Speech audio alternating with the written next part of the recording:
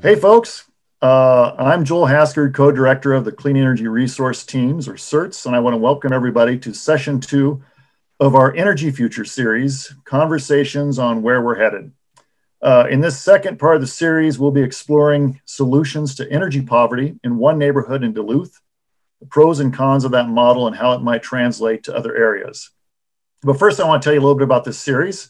We're hoping to hold up different perspectives on varying aspects of Minnesota's changing energy path, expose people to divergent ideas about where we're headed, hopefully go beyond superficial talking points to learn more about the potential considerations and implications and consequences of moving in a particular direction, and also model civil conversations around areas of disagreement, if such disagreements occur. The format today, we're going to try to stick to 45 minutes. We're going to have a lead sharer. It's going to be Jody, who will be interviewed by a CERTs team member. That's going to be me. And this will be conversational. It's not a PowerPoint or kind of a slide presentation. And then we're going to bring in a couple of additional guests to join the discussion to reflect on questions that the sharers' ideas elicited from them. So then we will dig into a few of those questions, and then also we're going to have some questions from you folks as well joining us today. And the entire segment is going to be moderated, but then we'll also follow up with a recording and a write-up of the speakers' responses. So there will be a follow-up after this.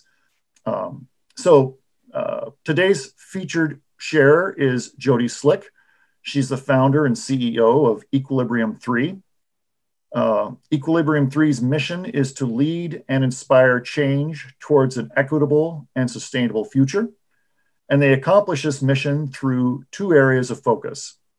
The first is serving as the neighborhood convening organization in Duluth's low-income Lincoln Park neighborhood, working on all aspects of sustainable revitalization that advance opportunities for residents and businesses.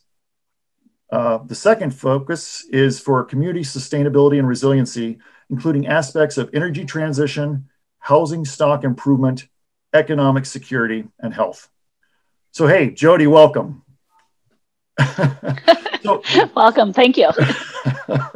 So I just read Equilibrium 3's mission statement. Can you tell us a little bit more about how the organization came about? Sure. Equilibrium 3 is actually a spin-off from a former social enterprise that I also founded called Common Ground Construction. We started that enterprise back in 2004, really to look at how we can do things like deconstruction and job training for low-income individuals as the public housing project was coming down. Over the years, there were some tax changes, et cetera, and so Common Ground Deconstruction Services and Reuse Center actually moved more into green affordable housing construction for our parent land trust. And really, while doing that work, we ran into a few things that were kind of frustrating. When we looked at energy poverty in our community, as an example, we were able to successfully, for example, apply for some green affordable housing dollars so that we could add, at the time, some solar hot water onto 10 buildings. And as much as that was kind of a nice demonstration project, the reality was, instead of having $25,000 for 10 buildings to put some solar hot water on, it made more sense for us to figure out how could we spend $2,500 on 100 buildings in order to really get kind of the best return on investment. And so over time, our parent nonprofit merged with another one, and we actually took the Green Affordable Housing Construction Company, left affordable housing with them, the construction portion, and we took a lot of our economic and environmental development work and formed our own nonprofit, Equilibrium 3. Fantastic. So around 2004 is when you were kind of started in this. Is that about right? Yep. Yep, 2004 with Common Ground, and then in 2011 is when we made our kind of final split, and by that time we had already created the Duluth Energy Efficiency Program, which was really a community scale program that's gone through different iterations as society has kind of changed around us. In our community, everything from the epic floods of 2012 to it kind of started with some stimulus dollars. And then initially it was focused on job availability, keeping our contractors employed during the economic downturn. And then contractors got uber busy. So how did we continue to offer services and deal with the weatherization needs and energy efficiency needs, especially of our low income populations, when contractors aren't necessarily interested in doing a very small project. So now our energy efficiency work really actually focuses on working with community volunteers, training them, working with our energy auditor, our AmeriCorps Vista program, et cetera, and going in and helping elderly, low-income, disabled, and veteran households get some of those initial weatherization pieces done, because we know that our low-income weatherization programs just don't have enough resources to meet all of the needs of people that are living in poverty. Absolutely. So, Jody, this is great. So tell me, I understand some of the pieces that you just described. Can you tell us a little bit more about just your overall, we know the mission, we've heard some of what you're doing, but what is your vision when you step back and think, or your theory of change or philosophy, whatever you want to come up there? I think the most basic theory of change that we operate under at Equilibrium 3 is you don't have impact unless you get something done.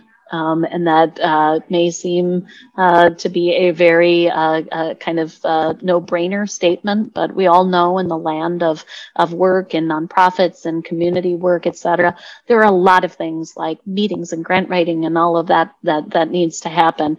Where I think our program has been very successful is in using some different models, like kind of that third-party project management model, some of those things, to really better understand kind of what the current landscape is, what the challenges are, what stops people from doing things that make a lot of sense and are actually going to pay them back. And then putting kind of the wraparound program to get people past the idea of just knowing that they should do investments in their home, or they should make behavioral change, and actually doing it. And that's really, we've been using really design thinking. And we also actually work from a design thinking point of view with our community, not only on things like energy efficiency, but on some solar projects we've worked on, and on things like housing and how do we use vacant lots in our community? How do we address food access problems? How do we deal with health challenges, digital divide, all of those type of things? And that's great. And let's talk about the neighborhood. I mean, Equilibrium 3 has a wide range of projects and programs. There's many things that affect the entire city of Duluth, but Lincoln Park is where you're physically located, your office, and it's really where you've really honed in on this neighborhood. Can you tell us more just about the community and the neighborhood of Lincoln Park? Sure. So yeah, we're physically here, and I thought you were going to say that's where our heart is, because it really is what we consider our neighborhood. And we when we formed Equilibrium 3, we intentionally moved from downtown to the Lincoln Park neighborhood, and that comes because of our philosophy that if we're truly going to have just and equitable advancement in our community, you start by putting the most capacity in those places that are facing some of the largest challenges. And so we often talk about the Lincoln Park neighborhood. It's about 6,000 residents. We talk about it really as kind of a tale of two cities. Oftentimes, nonprofits and community members see all of the negatives, and there are plenty of negatives and challenges that this neighborhood has. The census tract, for example, that I'm sitting in right now, we actually have a 20-year life expectancy disparity compared to other census tracts in this community, meaning that our residents are dying on average 20 years earlier. That, is something that needs to be dealt with, and not just in a minor manner, but really bringing lots of capacity to.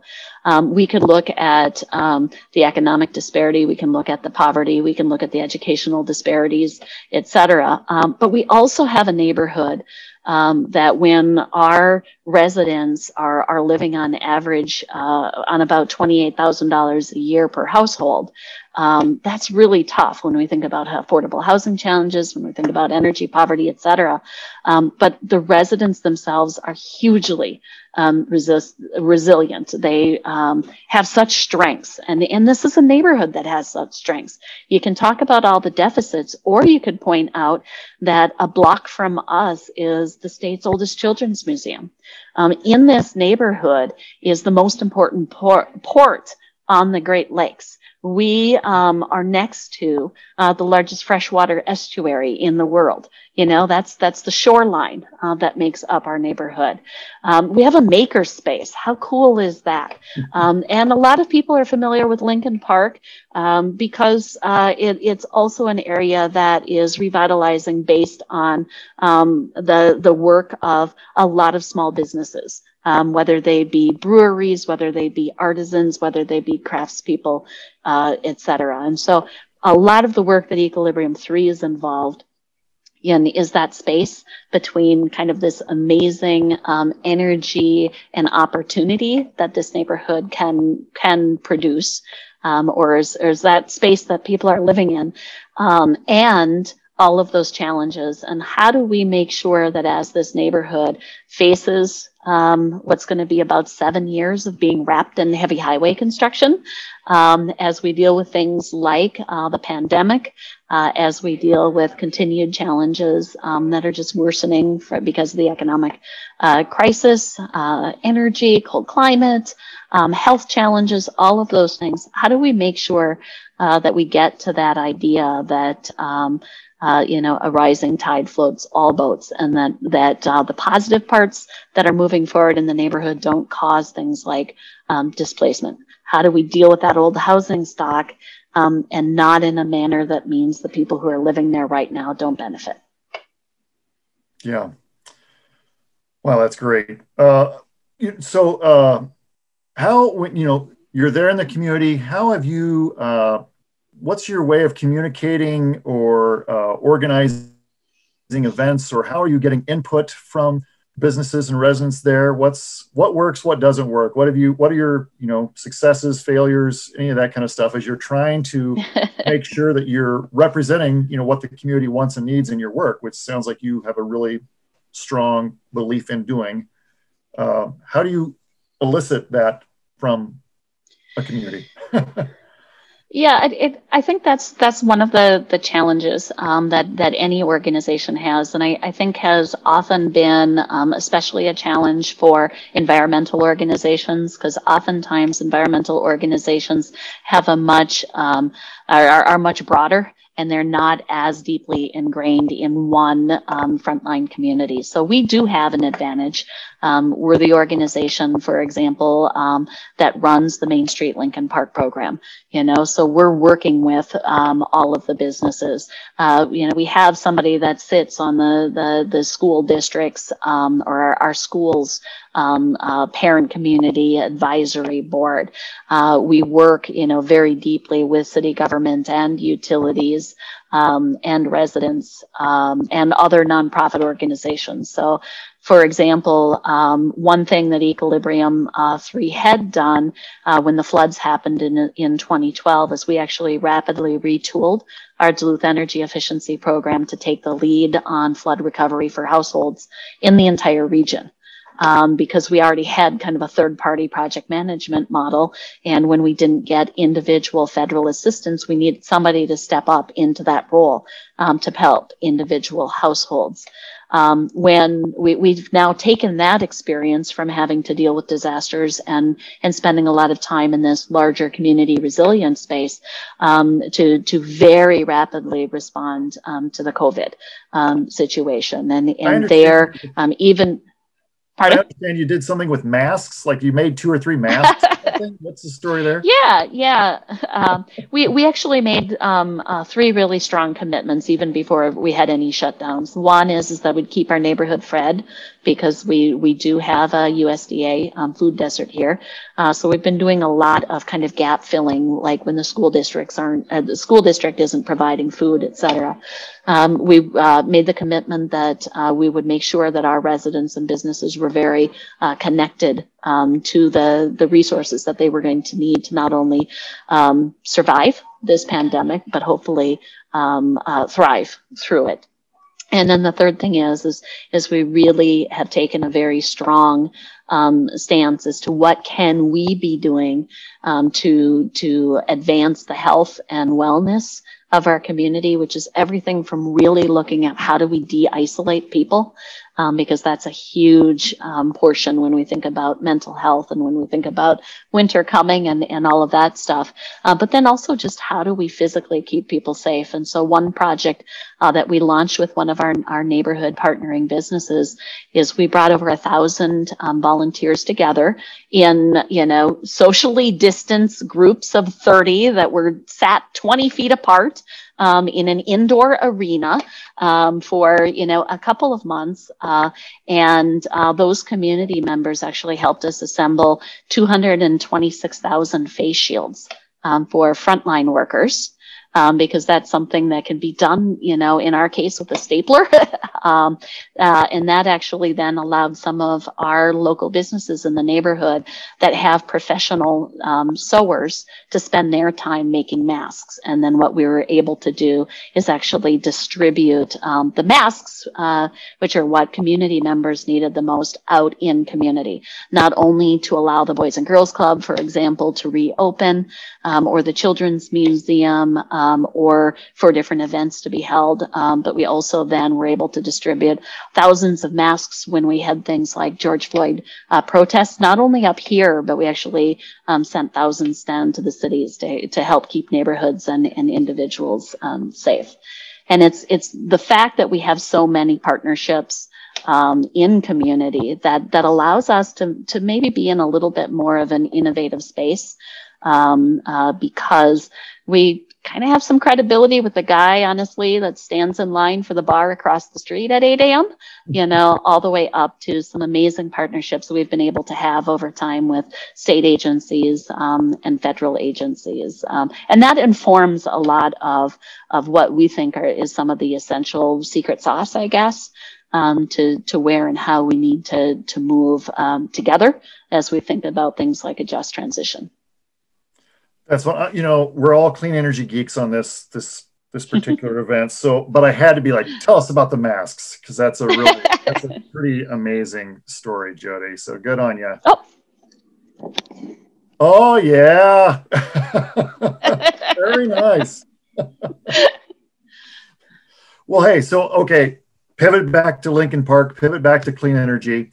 I'm going to ask you about a specific project, if it's okay, about the solar project that you're working on there. Sure. And then I do have a question keyed up is, where do you think we're heading on clean energy? What resources and models do you think will drive development in the future? So I'm hoping you can give me a specific, tell us about the Lincoln Park project, the solar project, and then tell us about, clean energy. What do you think, Jody? What's shaking this thing? Where's it going?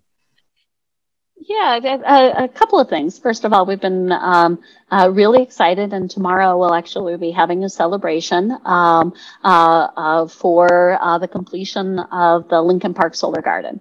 And it's a 40 kilowatt array that is all benefiting low income individuals in our community. And we like to, whenever possible, kind of overlap our various programs. And so where this array is right along I-35 and will actually serve as a new entrance to the Lincoln Park neighborhood. The power from the array is actually going to have two different benefits. The first benefit is it's actually seeding an emergency energy fund that Equilibrium 3 will run. And what that does will provide some emergency funds to help families that are facing utility disconnection. So by being able to kind of help with some resources at that point, we accomplish two things. One, in our community, if your utilities are disconnected, you actually can have your home condemned for human habitation, and that can start a really, really nasty spiral. And so it's a way to help keep people in their homes. But when we help them in that period, that kind of a crisis point, we also then will work with that family to help them long term by enrolling them in our Giving Comfort at Home program, so we can look at how they can decrease their bills moving forward. And then the second thing is that a quarter of the power, and it's because of net metering, so it's not the actual electrons flowing. Some people do ask about that, and with a bunch of energy geeks here, you guys might be those type of people. But what will happen is a quarter of the value of the power that's generated will actually be going to help the Minnesota Assistant Council of Veterans. They have a place called the Duluth Veterans Project, which is actually a project when we were Common Ground. We helped renovate and build out, but that is a transitional housing project for homeless veterans. And so it's a way, they had a project, and unfortunately it wasn't one in which the roof could support what they wanted to do on solar. And so this was a great way of kind of overlapping those things to be able to provide that double benefit. And for us, there are lots of places we may have been able to put that array, but we love the idea that now as you drive into Duluth, because it's at kind of the Point of Rocks area, so right before you reach downtown, you can now look over to the side and see this lovely array. And we will then be working with neighborhood residents to look at now kind of the art and the rest of the creative placemaking and education that will happen at that site. And we've had some great partnerships over the years to help us think about that site too, with University of Minnesota, a couple of engineering professors there that are absolutely top notch. And I think maybe have even served on the CERTS committee. Hey, would you look at that? So, and then Jody, what about that bigger, I don't know if it's, it could be energy efficiency, it could be renewable energy, but when you're looking out 5, 10 years down the road, what are you thinking? Well, the way that we've always looked at our programs is we always look at it is that we need to figure out how do we apply the most capacity to the individuals and situations that need it most. So when we look at things moving forward and we think about transition and we think about some of the economic structures that have been created to do things like investment tax credits to help people who already have, some means potentially to add solar, to put that on their homes, et cetera. And so what we really feel that the conversation needs to be pivoting more and more to is that we need to be developing those packages that are going to allow that clean energy and electrification to benefit those that are already dealing the most with things like energy poverty. And that is that's a challenge, because we do want to do things, for example, like electrify transportation. That's a good thing. If we're going to be dealing with carbon, we absolutely have to do that. But we need to recognize that putting in that charging infrastructure and doing things like electric vehicles isn't necessarily going to be beneficial to the quarter of the households in my neighborhood that don't have access to any vehicle. It's going to be a long time before they move into the EV side. So always making sure that we're bringing that voice to the table, like what are we doing on the other strategies of enhancing multimodal opportunities? What are we doing to electrify public transportation? What are we doing to explore the opportunity more of that kind of sharing economy? And those could be electric vehicles. Those are the type of things that we have to keep that equity absolutely front and center. That's great. Yeah. So, okay, we've only got about a minute before I bring in a reactor speaker to what you just talked about. So Jody, briefly, this is where you're trying to punch holes through your own philosophy and vision. So I don't know how else to say. So for folks who might disagree with the idea or theory of change that you have, what do you think their major critiques might be? I'm gonna tell you one of my I can tell you one of my saddest moments, and that was when we were part of an EPA Climate Showcase Communities project.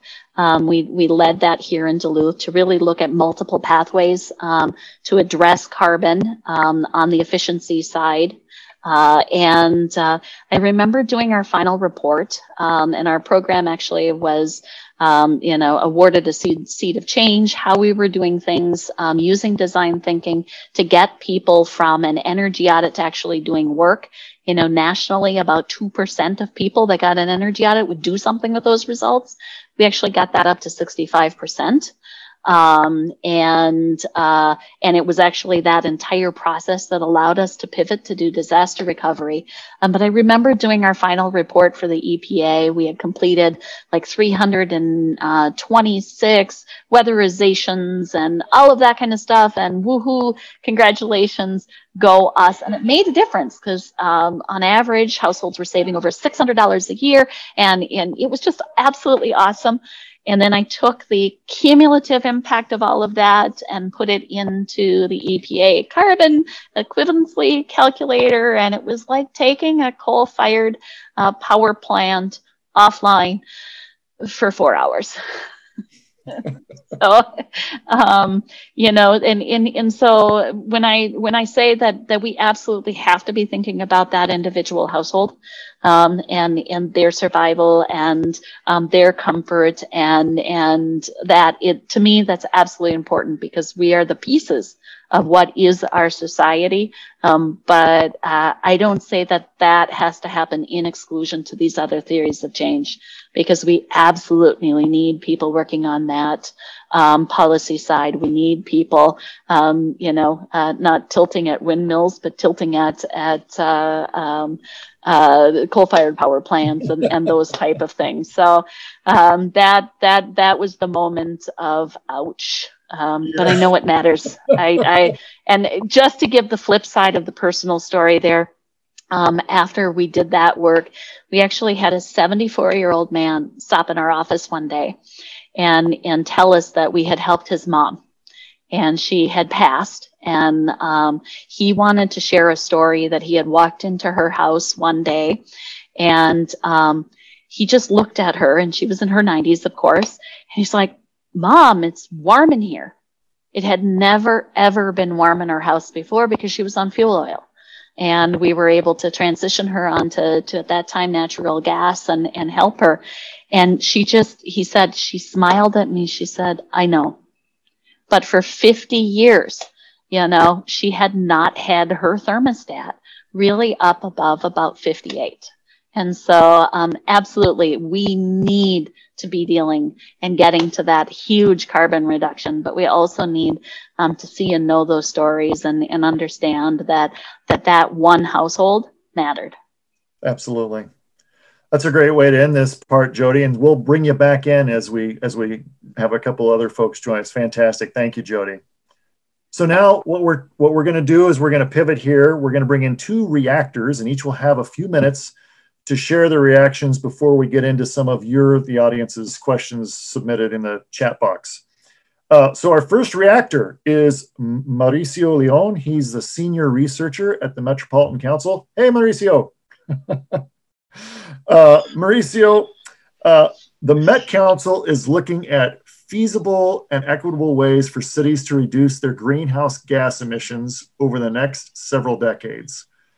So the Met Council, you know, we're going from one neighborhood that we've been talking about to multiple counties here. So this is from your regional or local government perspective, not just one neighborhood. Can you share your thoughts on this work of reducing greenhouse gases? Kind of what Jody was talking about is, you know, she knows the finite and getting that one house, but then you look at, oh my gosh, we have so much to do on such a big level. Yes, thank you, Joel. And thank you so much, Jody. I really enjoy your presentation. I think there's some amazing work that is happening in Duluth and that we have a lot to learn from it. I think that what is interesting to me is that I'm coming kind of from a different angle. We're both trying to accomplish the same thing. So we're both thinking about how we can build more resilient communities, but coming from a different angle where we're actually looking at what needs to happen at the regional scale, at the local government scale.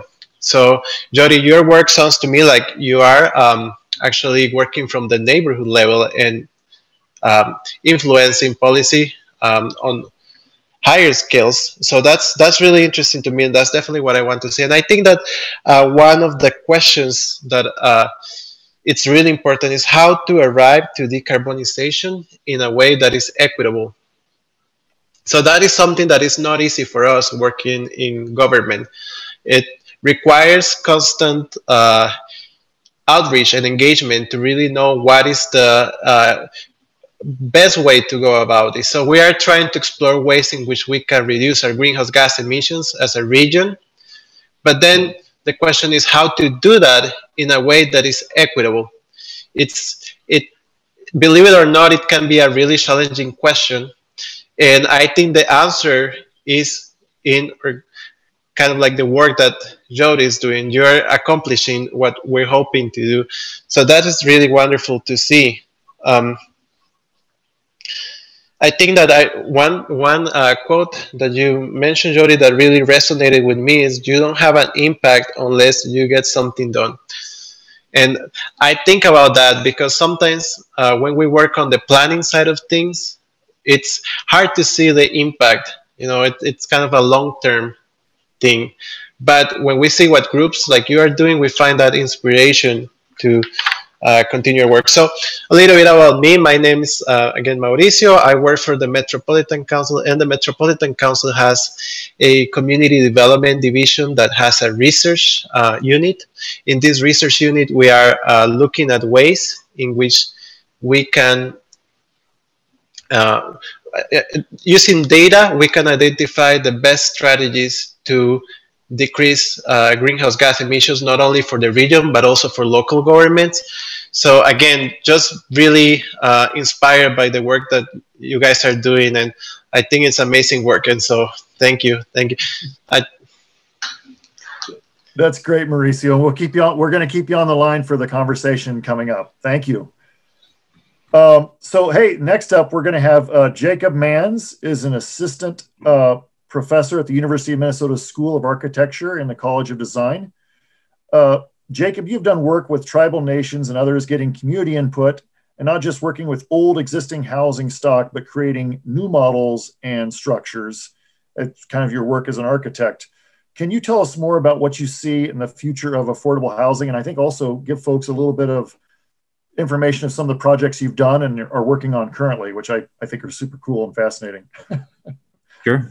Thanks, Joel, and thanks, Jody, for the kind of very interesting and inspiring presentation. As Joel mentioned, my name is Jacob Manns. I'm an architect. I teach at the University of Minnesota. I'm an affiliate of the Minnesota Design Center, and maybe that's where I want to start. So many of the ideas, the kind of neighborhood scaled design thinking reminds me a lot of the conversations that we have at the University of Minnesota in the Minnesota Design Center, where Tom Fisher is running these conversations. And one of the things that he talks a great deal about is leveraging community assets. So that's one thing that I picked up on the presentation that you gave. It's not one project and like this is a solution. It's many different projects. It's everything from, you know, protective devices in COVID-19 to kind of larger solar installations and providing, you know, electricity to community members, all the way back to, you know, I was fascinated at the very beginning of the presentation, you know, when you were talking about deconstruction and like, you know, taking buildings down in a different way, which, you know, for an architect, you know, I'm very interested in construction, and I wish that architects were thinking more about where buildings go after they're deconstructed, because, you know, they end up impacting communities for decades or centuries to come. So like, I think that there's just such a breadth in the different things that you were talking about your organization doing over time. And I can imagine you picking up on all these different assets and really trying to leverage them for the community. So that to me is, it like shows a really, you know, you're seeking resilience in the interventions that you're doing with the community, but you're a resilient design thinker because you're really kind of spreading your capacity across a wide range to have a very large impact. Another thing that I think I would like to comment on is maybe the governance structure that you're trying to create between your organization, regional and city officials in Duluth, and the community. This seems to be one of the most important things. And this is something I picked up on doing work in Puerto Rico post Hurricane Maria. It was that communities who were affected by the storms, and when designers or people were coming in to talk about energy transitions with those communities, there was not really a strong conversation about how the community would participate in the decisions that were made around whatever interventions were going to be had on them, right? Like, we're all trying to do good work. You know, the University of Minnesota is trying to do good work. You're trying to do good work. CERTS is trying to do good work. What is the process for engagement? Who is at the table when making decisions about how monies are spent? You know, and it feels to me like this neighborhood focus and the scale that you're operating at is really the, you know, that governance model is something that we need to work on designing. And I feel like, again, that's something that you were talking about doing in a really robust way. And, you know, that's absolutely commendable. To talk about some of the work that we're doing, we've been doing work on affordable housing on First Nations reserves in Canada. We're doing some work with the Opaskwayak Cree Nation in the Pas, Manitoba. We're also doing work with Street Voices of Change in Minneapolis, looking at extremely affordable housing for homeless communities in the metro area. And, you know, one of the things that we recognize in the work that we do, and I think it shows in the work that you're doing as well, is that, you know, we're looking to provide houses. As an architect, I design these things. I want to figure out ways to build them more affordably. I'm providing kind of a Band-Aid, you know, to a much bigger issue. And it's really these underlying systems that we need to take a look at trying to address. And that might be, for me in my own work, overcoming colonialism, or talking about systemic racism that certain communities have faced for generations that have economically disadvantaged them. And now, like, they're having issues with economic development, with education, and all of the kind of long-term systemic, you know, systems that I'm trying to solve through a house. It's not possible, right? That's not what we do. Like, I can design a house, but a house doesn't solve the housing crisis. So for me, it's looking at the details of the details. It's not just the things that we produce, but the way that we produce them. And I see that in the work that you're talking about and the way that you're engaging with the community. It's the process. You know, and for me, it might be prefabrication and leveraging modular design and trying to work with communities to build their own shelters, to, you know, provide a house and at the same time provide a system where we can educate the community to become, you know, have better capacity at building something, or, you know, be the people who actually get the economic advantage of money spent building housing. So I would say that the work that we're trying to do, as it connects to the work that you're doing, is really, we've identified a set of solutions that we're trying to implement through housing. And we're really focused on the underlying systemic issues that cause the housing problem. And I think the big thing that we're trying to figure out is, how do we design governance models where we can actually do the appropriate kind of community engagement, where the people who are getting the solutions that we're coming up with have a chance to inform their design, and they have decision-making power in that process.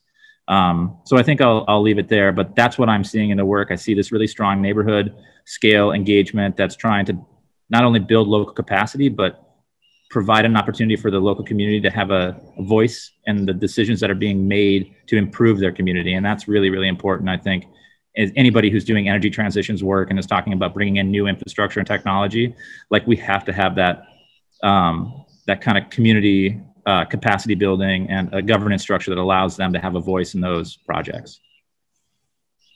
Thank you, Jacob. I wanted to let folks know that in the chat box, if you want to learn more about the Decentralized Design Lab, we have links to that. If you'd like to know some more about what Mauricio was talking about with the Met Council's greenhouse gas inventory, we have links to that.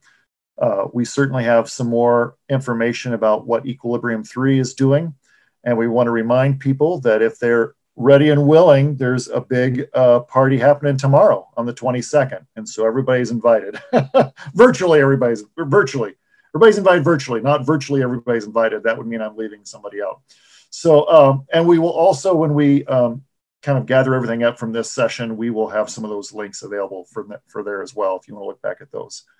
One question that came up, and I wanted to kind of ask everybody, is that question of what are the pros and cons of having a nonprofit structure doing some of this work versus, for example, having the city of Duluth doing this?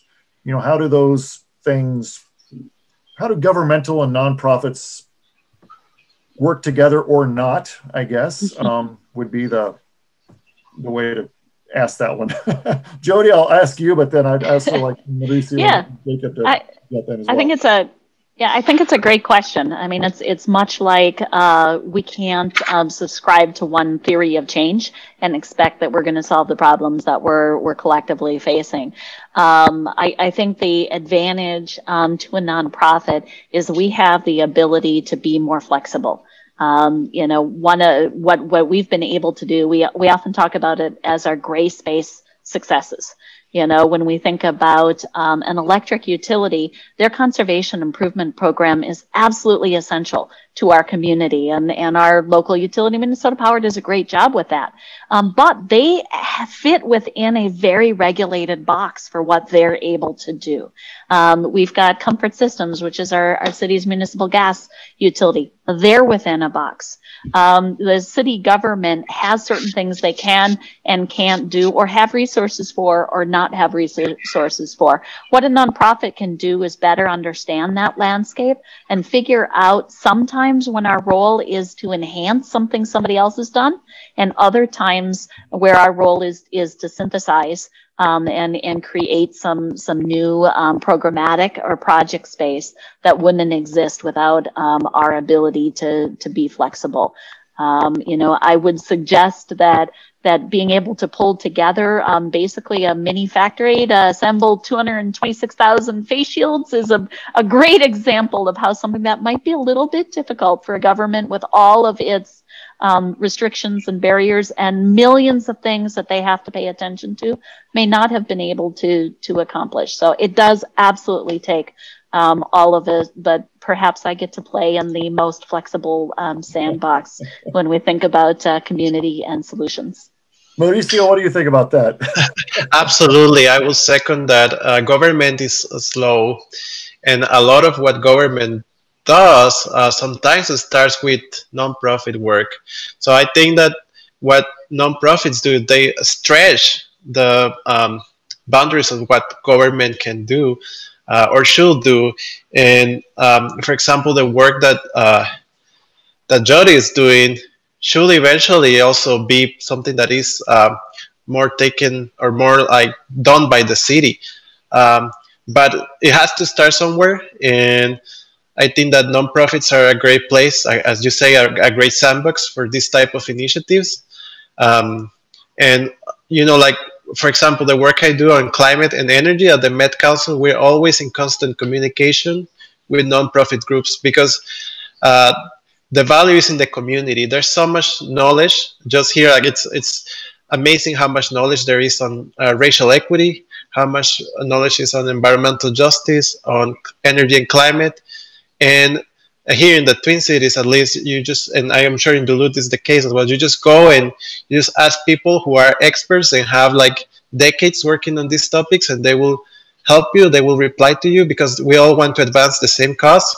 And Yeah, the only difference, yeah, being that government tends to be slow and tends to have constraints when it comes to what, what is mandated or what is, like allowed to happen within the, certain legislature or certain like mandates. So yes, absolutely, Jody, I second that.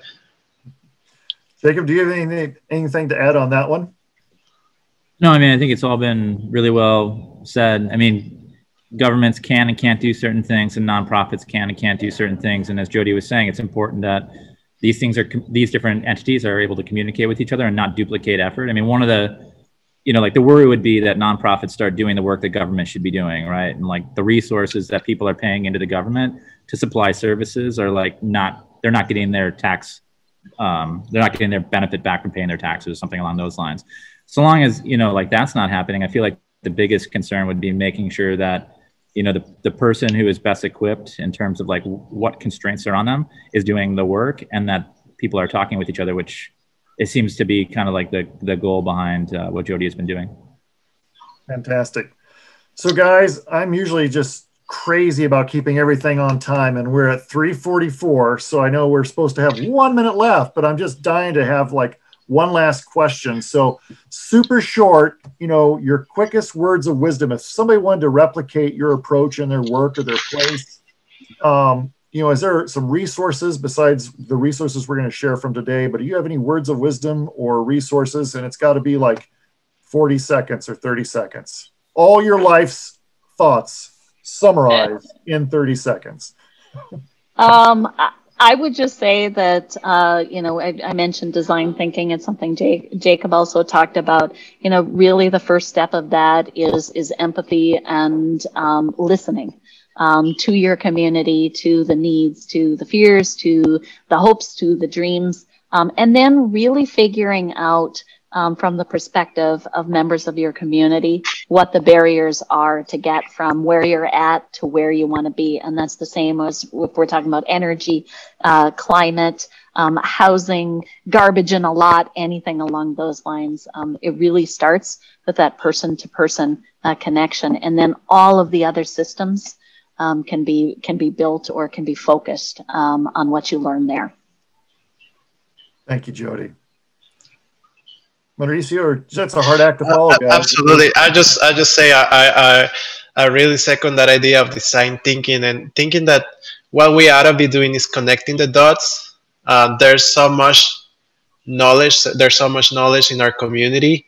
What CERTS is doing, what Met Council is doing, what Jody and Equilibrium Tree are doing, what Jacob is doing. It all connects. There's always gonna be some connection, and we ought to be collaborating. So yeah, design thinking for sure. I second that. Fantastic. Mauricio just stole all of my closing comments.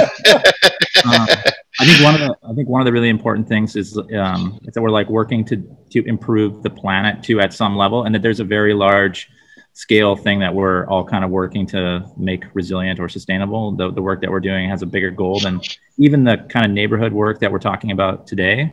And I think it is we can tap into and we can have a bigger impact so long as we talk with people who are working at bigger scales. I would love, for example, for the conversations that are happening today, the projects that are being discussed, to be made available for people elsewhere who are trying to do similar kinds of work. So for me, it's how can I, even if I'm just building a small house for somebody, one house, I want to understand how I can tap in to a system that is planetary in scale. I want to find a way to make my work have bigger meanings. And I think that's in what Mauricio was saying with we need to be working to connect the dots. We can't be islands onto ourselves doing our own individual projects and not sharing the knowledge we're gaining. So that would be my advice. I think let's find ways of connecting the dots. Let's find ways of framing this as a planetary project so that we're moving forward in the right direction. Man, that's a great way to end this. I really, really want to thank all three of you for joining today. So Jody and Mauricio and Jacob, thank you very much for spending some time with us today.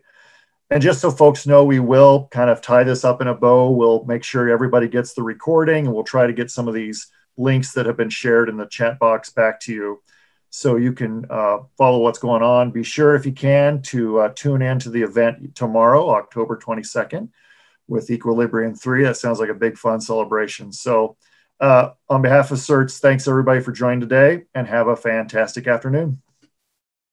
Thanks, Joel. See you. Bye, you guys. Thank you.